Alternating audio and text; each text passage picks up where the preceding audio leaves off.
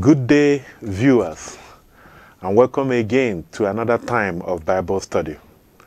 We pray that the Lord will visit us via the riches of His word as we discuss this day in the name of Jesus. Amen. Under the theme for the year, the Christian race, and the sub-theme, Ascension of Christ, we'll be looking today at the topic that says, lifted up by God. I'm already excited.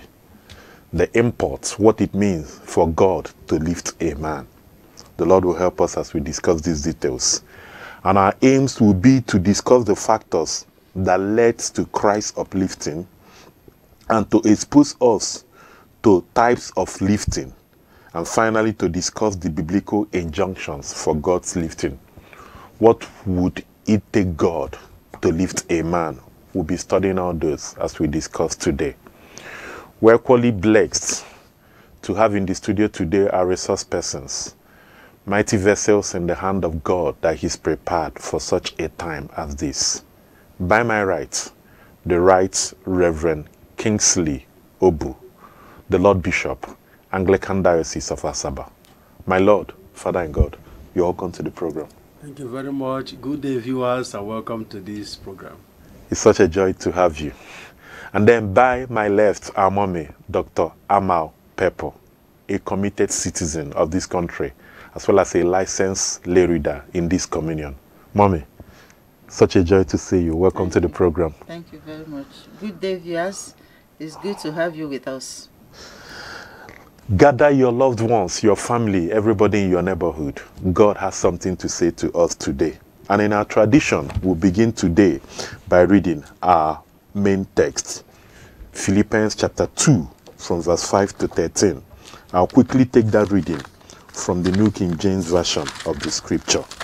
Let this mind be in you, which was also in Christ Jesus, who, being in the form of God, did not consider it robbery to be equal with God, but made himself of no reputation, taking the form of a bond servant, and coming in the likeness of men, and being found in appearance as a man, he humbled himself and became obedient to the point of death, even the death of the cross.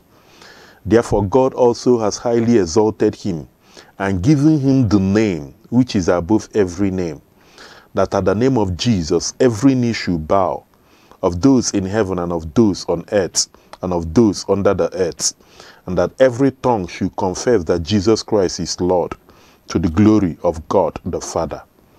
Therefore, my beloved, as you have always obeyed, not as in my presence only, but now much more in my absence, work out your own salvation with fear and trembling.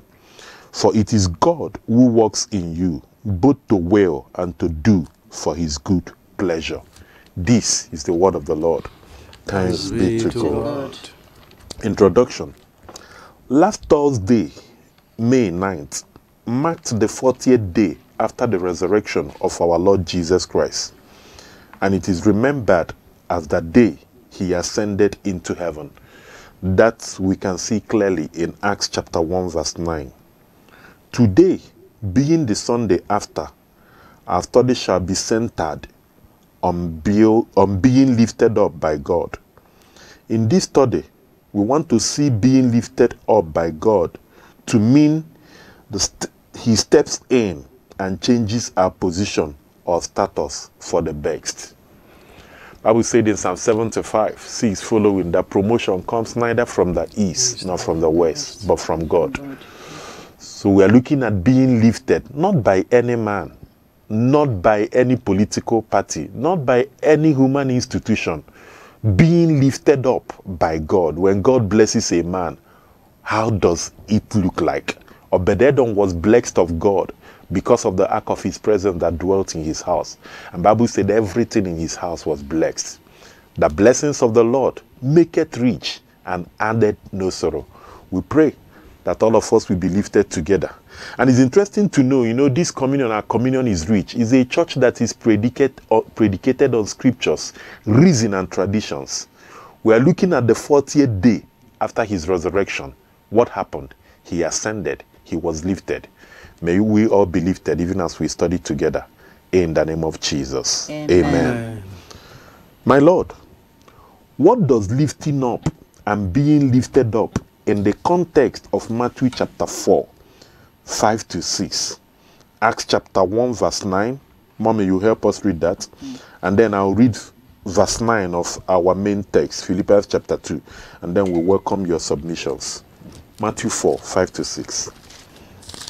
Matthew chapter 4, verses 5 and 6. Then the devil took him up into the holy city, set him on the pinnacle of the temple, and said to him, If you are the Son of God, throw yourself down. For it is written, He shall give his angels charge over you, and in their hands they shall bear you up, lest you dash your foot against a stone. Acts 1:9. Acts 1, chapter 9 says, Now when he had spoken these things, while they watched, he was taken up, and a cloud received him out of their sight. Verse 9, Philippians chapter 2, I read, Therefore God also has highly exalted him and given him the name which is above every name. What does lifting up means in the context of all these scriptures? Thank you very much. For my introduction, we are seeing lifting up as God stepping in and then changing our status for the best. Awesome. That must be at the back of our minds as we discuss this question. Now, from these texts before us, first of all, in Matthew chapter 4, verses 5 and 6, we are told that the devil took Jesus up to the pinnacle. But that taking up was not for good. It was to take him up so that he can fall. Crush him. So, in that context, that lifting up is like the lifting up of the devil. Because the intention was destruction. Now, in Acts chapter 1, verse 9, we see the account of the ascension of Jesus Christ. My Lord, yeah. That was God lifting Jesus to the throne in heaven. Awesome. To the right side of God in Father. heaven, which we call ascension. Then in Philippians chapter 2, verse 9, we now see the lifting to a place of honor. This one is a lifting by God, which primarily was referred to Jesus Christ, that God gave him a name above every other name. So that at the mention of his name, things in heaven, things on earth, and things under the earth, they will all bow. They will all respond to the mention of his name. But that again also is the positive lifting by God, which can be extended to human beings. So that one is positive lifting, because he was lifted to honor. He was not lifted to fall again. So these three scriptures represent three kinds of lifting. Awesome. Matthew 4, 5 and 6, talking about lifting by the devil, which is usually for bad, not for good. Then Acts 1:9, referring to the ascension of Jesus Christ to the right side of God. And Philippians chapter 2, verse 9, about the lifting of his name. Awesome. Which honor human beings, those who walk in the path of God, can also share. Awesome. Mommy, your take. Very deep insights. I'd like to add that if you look at even our normal lives, when we talk about being lifted up, we are talking about promotion from a lower to a higher level. Yes. Some people say next level. Next level. So it's like a promotion for people even in the service, even in the church also. But see the one that the devil was offering. It was like lifting down, not even up. Inverse lifting. Inverse lifting. He wanted Jesus to fail, because from that he get another temptation came, and Jesus kept rebuking him with the word of God. Awesome. You cannot tempt the Lord your God. It is written. So you cannot, a whole son of God, want to bring him down. Remember, he had gone through a 40 days period of fasting to strengthen himself both physically and spiritually for the work that he was going to face. You know, the thing in it also for me is the fact that even in our time, the devil still goes around promising men lifting, whereas ultimately it is to crush them. You know, you even quoted scripture for Jesus and say, lest you dash your feet against the ground. Yes. And we see people in our time whom the devil is selling facades to, deceit, thinking that ultimately the devil will lift you. In the end, child of God, it is to crush you. May we be exempted. May we avoid such lifting. Amen. In the name of Jesus. Amen. Mommy, I will stay with you now on question 2. Study guide question 2. From Philippians chapter 2, 6 to 8. Critically analyze the qualities that led to the uplifting of Jesus Christ by God. How can these questions, that's the poser next, how can these qualities help in lifting us up as Christians? Philippians 2, 6 to 8, and then we'll welcome your thoughts. I read Philippians 2, verse 6. Who, being in the form of God, did not consider it robbery to be equal with God, but made himself of no reputation, taking the form of a bondservant, and coming in the likeness of men. And being found in appearance as a man, he humbled himself, and became obedient to the point of death, even the death of the cross. What are the qualities that prepared Jesus for this kind of lifting? I will say first one is humility. Awesome. He was humble. And he did not put himself on a pedestal. Oh, I'm the Son of God, I'm the second person of the Trinity and all that. He humbled himself. He came down. He took, and he was obedient to God. He knew that he came on a mission and he was ready to accomplish that mission. He took the form of a man. He forgot about his privileges as the Son of God, as deity. Took the form of God, because as man, we have human limitations. He subjected himself to the suffering, the beating, the lies that were told against him. He subjected himself to all that. And I feel the final one was the shame of dying on the cross. He allowed himself to go through that, because it was only criminals that they nailed on the cross. In ancient and as Rome. we read in the story, there were 2 criminals who were crucified beside him, one on the right, justly so, but not for the Son of God. And he did all that in order to save us, to die for our sins. I think those are the very, Little very wonder big he qualities. was lifted. And then the second part that said, how can this help in lifting us up as Christians? I think, was it verse 5 of the scriptures, the passage we read, let this mind be in you, that our attitude should be that of Christ. The humility he displayed. You know, we're talking about people who go and lobby for promotions. My Lord Bishop and I, before we came in here, you know, he did not lobby for anything. He willingly accepted the position and the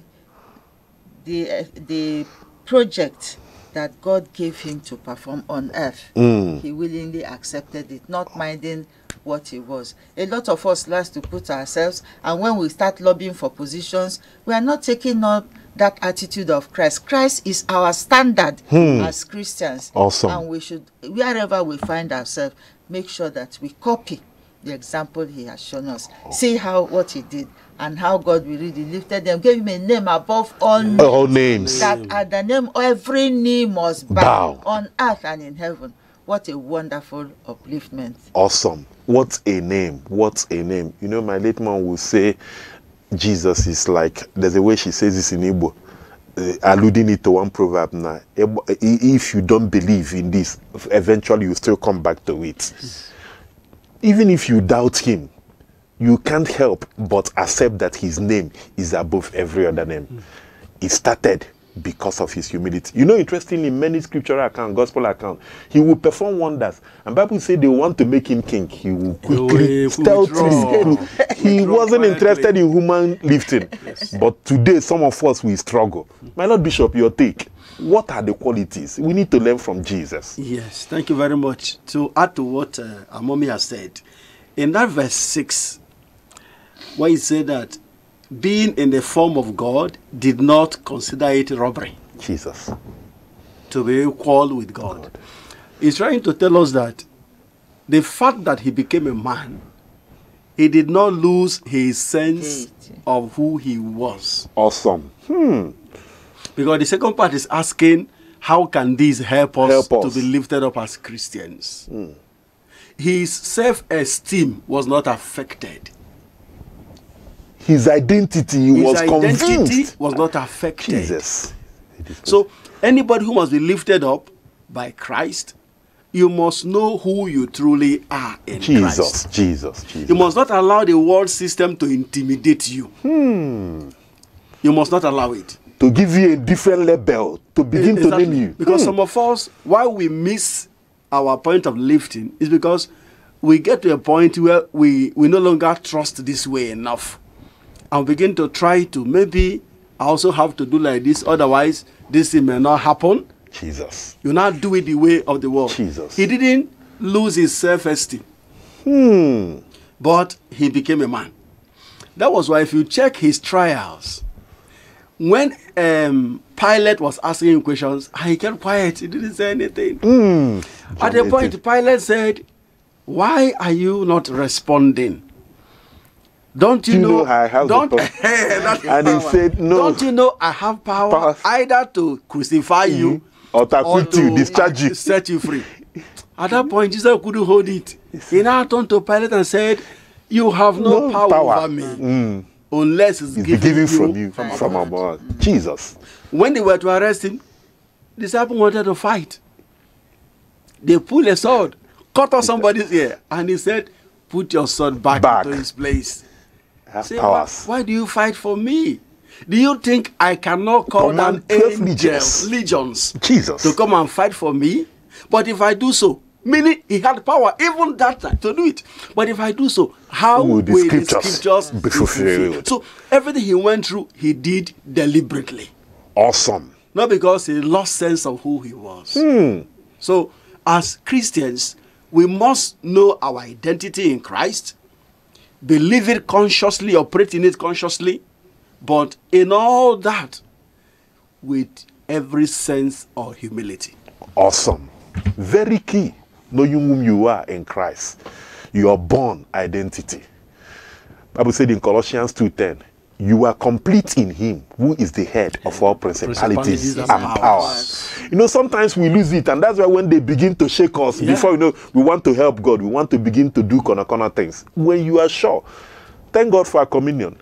Recently, sometime in the month of April, we had the Joshua generation, and the theme was our identity. We need to know whom we are in God, so that it will help us to wait for God's kind of lifting. Not the one that human beings will lift to. You know, I've seen people who promise. Some years ago, while I was running a master's program in public health, I had a classmate who was telling all of us in class that by the time we are through with this program, he already had something waiting for him because he has an uncle somewhere who is facilitating. Do you know, incidentally, by the time we graduated, that uncle had been removed from there, and our brother was back to square one. For God, he says it, he accomplishes. He doesn't depend on any man to do it. Wait for his lifting. We are grateful God in this is already exciting our heart by reason of the truth that is coming our way. We'll be back in a jiffy to continue. God bless you. Crossfire, the program that treats controversial topics on diverse issues surrounding the family, church, and society. Does it mean if a woman now prays with her hair uncovered, God will not honor the prayer?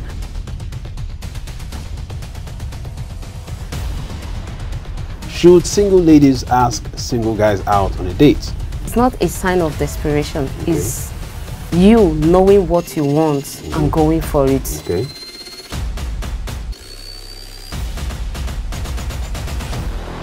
You can't tell me that comedy in the church is wrong. If you go through our Church of Nigeria hymn now, you will see so many hymns written by Nigerians. You know, a man is seeing something here, he's going for something else. Men are confused. That's why I said you have to help them out.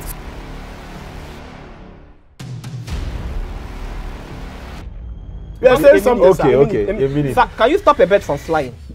Depending. But we are not instituting, we are forgiven. No, you have forgiven, yes. But that forgiveness amounts to a criminal offense. How? Hold on. Section 7. My brother, anybody can bring if the foundation be destroyed, what can the righteous do? It matters. So. No. I'm not saying nobody is destroying any foundation here.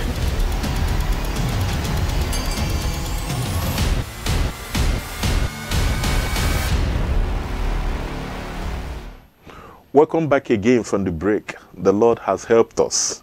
We're looking at the topic, lifted up by God. And during the first course of the program, the Lord established on this mount that everything Jesus did, he did on purpose, not oblivious of his self-identity. And that was why God gave him a name that is above every other name. And we've been enjoyed to have that same mind. We're back, and the Lord will help us to discuss further. Recall that I've been in the studio with our resource persons, our Father in God, the Lord Bishop Kingsley Obu, the Lord Bishop of Asaba. Welcome again to the program, my Lord. Thank you very much. And then our mommy, Dr. Amal Pepo. Mommy, you're welcome. Thank you. Question 3, my Lord Bishop. Is there anything like satanic lifting? Critically discuss this in the context of Matthew chapter 4, 5-6. I will take that. And then describe how some people were uplifted in our generation in the context of Numbers chapter 16, 1-3. My Lord Bishop, you read that for us. And then, Mommy, verses 32-35 of the same Numbers. Matthew chapter 4, verse 5-6. I'll read that and then we'll kick off from there. 5-6. Then the devil took him up into the holy city, set him on the pinnacle of the temple, and said to him, If you are the Son of God, throw yourself down, for it is written, He shall give his angels charge over you, and in their hands they shall bear you up, lest you dash your foot against a stone. My Lord, Numbers 16. Numbers chapter 16, verses 1-3.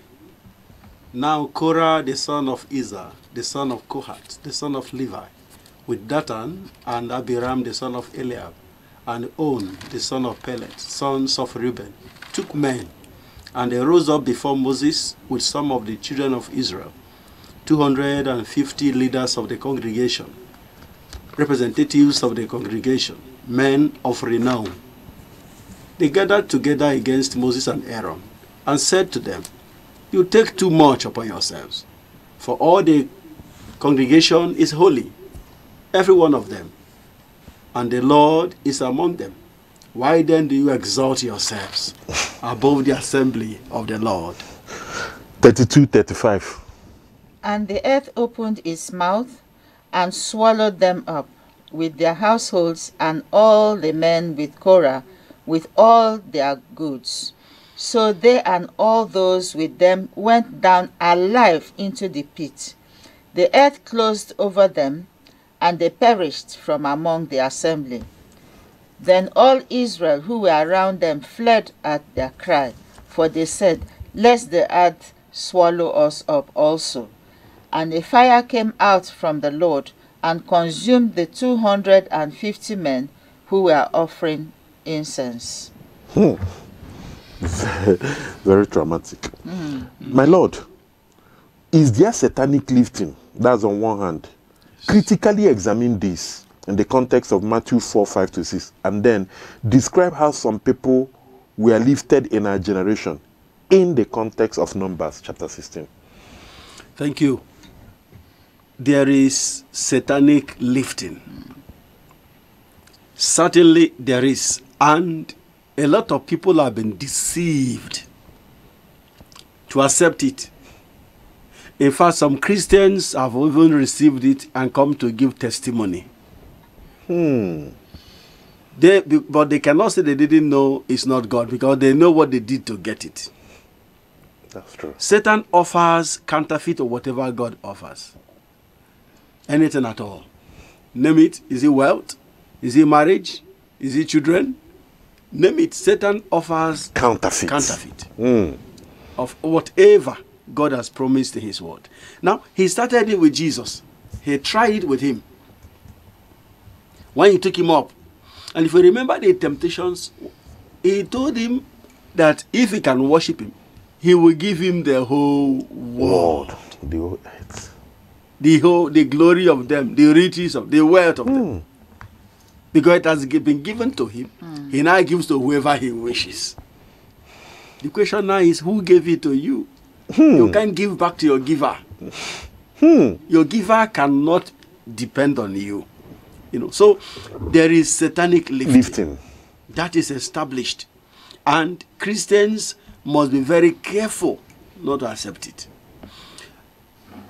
Today, there are people who have gone to Satan for wealth, for children, for protection. All these things are what God has already promised.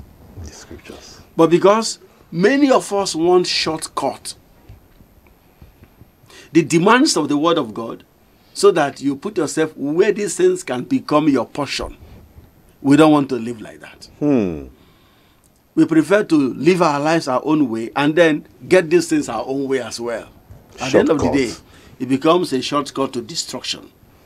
Now, in the Bible where we read, we see how Korah and the rest of the people he gathered, 250, how he so convinced them that Moses and Aaron were taking too much. There's nothing special about them. In fact, he made them to believe that the position Moses was occupying, that Moses was the one who lifted himself up. Yeah. And they believed it, and they followed him, and he confronted Moses and said, you are taking too much. Who do you think you are? All of us are holy. And, and at the end of the day, it proved that they were against God. In fact, Moses said, we didn't read that passage because of time. Moses said, okay, let us know who is of God. Let God come and put his seal of approval. Yes, and he told them, you stay here, I will stay here. And we are told that the ground opened up, and they entered, and the ground sealed up. Jesus. That was instant judgment for a man who lifted himself up against the will of God, against the Lord's anointed. So there is satanic lifting. We must be aware of that. And then we must not follow the example of Korah. As children of God, we must not. And then in other places and other ways, the devil is masquerading and deceiving people. We must be discerning and allow the word and the Spirit of God to guide us, to know suggestions to accept.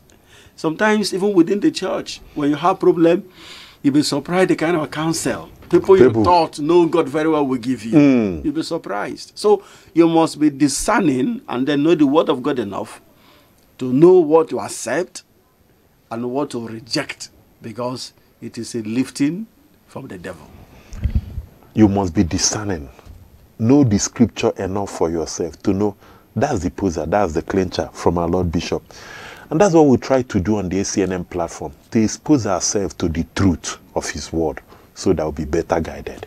Mommy, your take. What's Korah and his gang? Korah and the gang now. Was just a mutiny. They were Levites, all right.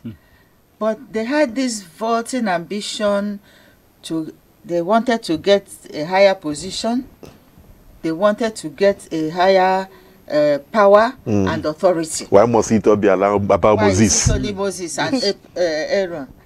But because they didn't know God well, they didn't know that their mutiny was a challenge to God. Because God himself has chosen those he wanted to lead his people. Are they saying that God is no longer wise? And that they, as human beings, will now come and tell God no. What he should do with his own people whom he created? They wanted to be high priests. They wanted to be the leader. And the same thing happens in our society today. Because people kill, bribe, maim, tell lies, do all sorts of things shamelessly because they want to acquire a certain position. Even, I'm sorry to use this, but I think it's a good example. Even in the army, when people carry out coups, yeah. you know, some of them don't always succeed, and you see how some of them also ended up. Yes. And this is how what happened. Can you imagine? Because Moses warned them that when the time comes, we will see whom God has chosen. If they die natural death, my Lord said we didn't read that part. Let's leave it like that. But if something extraordinary happens, and something extraordinary did happen, which God brought upon them, ground open, swallowed them. Fire came, burnt themselves. That was self. To add insult to injury. Child of God, wait for your lifting. Some of us, because of our vaulting ambitions, like Mommy said, we are leading insurrections, even within the Church of God, amongst committee of brethren. We want to get it our own way. Wait for God's lifting. Look at Korah and the gang. The ground opened up. So the Bible says fire came from the Lord. You know, that day people ran away. People say, lest we also be swallowed up. The fear was palpable. The fear was intense. Wait. You know, for the devil himself, you know, he did similar thing in heaven now. The prince of the morning light. Yes. And then the thing got to his head. He now wanted, and he was condemned. Child of God, wait for God's timing. Discuss the biblical injunction for God's lifting, according to Genesis 41, 38 to 40. Mom, you help us read that, 38 to 40 of Genesis. My Lord Bishop, Matthew 23, 12. And I take James 4:10 as we begin to round off. Okay. Genesis 41, verse 38 to 40. And Pharaoh said to his servants, can we find such a one as this, a man in whom is the Spirit of God? Then Pharaoh said to Joseph, inasmuch as God has shown you all this, there is no one as discerning and wise as you. You shall be over my house, and all my people shall be ruled according to your word. Only in regard to the throne will I be greater than you. Matthew 23:12, my Lord.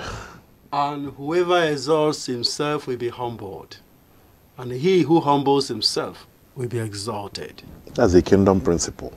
James 4:10, humble yourselves in the sight of the Lord, and he will lift you up. So that humbling must be in the sight of the Lord. That's what guarantees lifting. Mommy, the biblical injunctions for godly lifting. If I take the passage we read was Joseph and Pharaoh at the time of the famine. And Pharaoh had a dream, and the people who were in prison with him, one of them remembered that Joseph had interpreted his dream. So he recommended him to Pharaoh. And when Pharaoh called him and he gave his advice, yes, during the years of plenty, let's save 1/5 of everything that we shall gather, you know, so that we'll have enough food, you know. Joseph would have made a very good economic advisor. In our time. He gave the advice, and the advice he gave showed that God was with him. Awesome. See what Pharaoh asked. And Pharaoh, can we find such a one as this, a man in whom is the Spirit of God? The Spirit of God was with him. And he saved not only the Egyptians, but even his own family, when later on they moved to Egypt, when the famine was still quite severe. So, for you and the other passages we read, he that humbles himself will be exalted. I think there's a passage also in Micah 6:8 that says, walk humbly with God. You know? So when you are humble, God will lift you up. Look at how successful Joseph was in Egypt, and how he was able, the advice he gave, the people followed it, and he was able to save the Egyptians from the adverse effects of the famine that would have befallen him, even his own people. Awesome. So this is how God's uplifting. God is God, and whatever he does is perfect. Awesome. So because he was with Joseph, the advice Joseph gave, and the people obeyed, knowing that it was God that was leading him. Yes. And the result was a perfect result that saved so many lives. Awesome. So you must be with God. His Spirit must be resident in you. You must be humble for you to attract this kind of lifting. My Lord, Yeah, thank you very much. To add to what Mommy has said, in that Genesis 41, I want to tell Christians, opportunity has to meet you prepared. If you must be lifted, opportunity of lifting must meet you prepared. Any Christian who is lazy is a disgrace to Christianity. Whether you are a businessman or woman, you are a student. There are some Christians who are students who will never finish assignment before the day to be submitted. They will always rush to finish up to go and submit. But it was given 1 month before. You are disgracing the faith. Look at Joseph. When that opportunity came, he was prepared, not minding what he went through. Some would have backslided. Say God is unfaithful. Even the butler forgot him now. He didn't. He got into the house. It was that dream that provoked him. So Jesus. Opportunity must meet you prepared if you must be lifted. Then in Matthew 23 verse 12, he said that if you exalt yourself, you'll be humbled. Now, my take there, if you have to be humbled by another person, that is humiliation. In other words, if you exalt yourself, then humiliation is waiting for you. Jesus. You don't need to exalt yourself. Exalt yourself. You bring yourself down. And that's what James 4:10 is saying. By the time you get yourself prepared for lifting, like Joseph, and then you are humbling yourself, like Matthew 23:12 is saying, then James 4 is also saying that you have to wait for God's time. Don't say, I've humbled myself for 5 years now. There's nothing like that. God's calendar is not in your hand. Exactly. You must wait for God's time. And he makes all things good in his time. And awesome. When the time comes, nobody, no system, no power can stop your lifting. Awesome. Great. Wait for God's timing. Humble yourself. That James say, humble yourself before God, not before men. You know, one of our fathers in God in these days was sharing with us many years ago in St. James Asokoro, just discussing humility. And he said, the day God told him you are not yet humble, on a Saturday, the women came to clean the church. And he came down. The Spirit of the Lord led him and said, go and join the women to clean. He came down from being a curate then. He was living within the vicarage. He came down to join them to clean the church. As he was now dusting the pews, doing all that, and was going near the tap to fetch water, after dusting the pews, say one of the women called him, Reverend, please help me fetch water, and gave him a bucket. He took the bucket. But when he got there to fetch the water, all of a sudden, this pride rose in him. Does this woman know whom she is telling to go and fetch water? Does he know he's an ordained priest in this church? He was teaching us in a Bible study and say immediately the Holy Spirit convicted him. Man of God, you are not yet humble. Do you humble yourself before men? Do you show eye service when Baba is around? When your supervisor is around, you are not yet humble before God. It was a lesson for him and he challenged us, and I don't forget that. In a Bible study session, Bible says humble yourself before God. May God help us so that when we humble ourselves, God in due season will lift us up, just like David and Joseph. David waited for his time. All the plotting, all the cravings by King Saul to delay him when it was God's time, even to kill him, he was announced. Wait for your own time. And then 2 things I would like to say as we round off. Our Father in God talked about opportunities meeting us prepared. We need Christians in our time that manage their time, that are prepared for life and for godliness, not lazy people who will only think it's all about maybe empty fasting and praying, but we are not committed to work. Whatever your hand finds to do, do it with all your mind. A renowned scientist says, if there be chance favors only the prepared mind. He was saying, I don't believe in chance, but if there be chance in science, it favors only the prepared mind. How prepared are you? Then secondly, what our Father in God also said, he said, whatever God gives, the devil tries to counterfeit it. Bible says he mimics and presents himself as an angel of light. Be guided.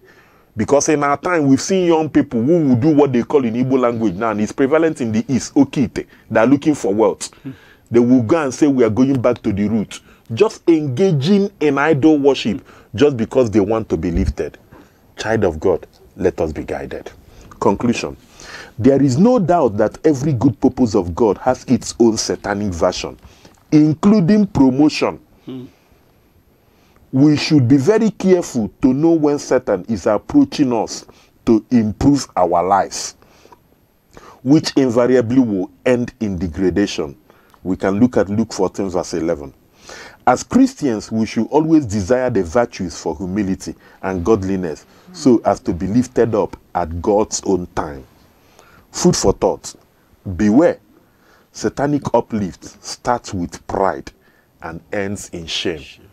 A king woke up one morning, Nebuchadnezzar, and said, look at this whole edifice I've built by my own hand. He thought he lifted up this whole kingdom. He was humbled. Let us beware. He had to acknowledge God. He had to be humbled for 7 years just because he mixed it. Another man in the scripture, Acts chapter 2, Herod spoke so glowingly that they started, this is the voice of God. That got to his head, the height of hubris. Worms ate him up. Let us be guided. Memory verse, we read James chapter 4, verse 10 together. Humble yourselves in the sight of the Lord, and he will lift you up. Again, James chapter 4, verse 10. Humble yourselves in the sight of the Lord, and he will lift you up. Need I say more? God indeed has helped us, and we have understood what it takes, the qualities that will make a man to be fit for God's kind of lifting. When the Lord blesses a man, his presence goes with that man, and no power of hell can stop that man. Let's wait for God's lifting. Let us endure, because he that endures to the end shall be saved. We're so grateful to our resource persons. God mightily has used them. Mommy, thank you for coming. Thank you very May much. God continue to strengthen you. Amen. The work you do for the church, for our country, and for his kingdom at large. The Lord will continue to prosper, and you will grow from strength to strength in the name of Jesus. Amen. My Lord, it's such a joy to have you again. Thank you for your humility. Thank you for always obliging us. And we pray that the Lord will continue to increase the sea of us, Asaba, in leap and bound under your episcopacy. Amen. In the name of Jesus. Amen.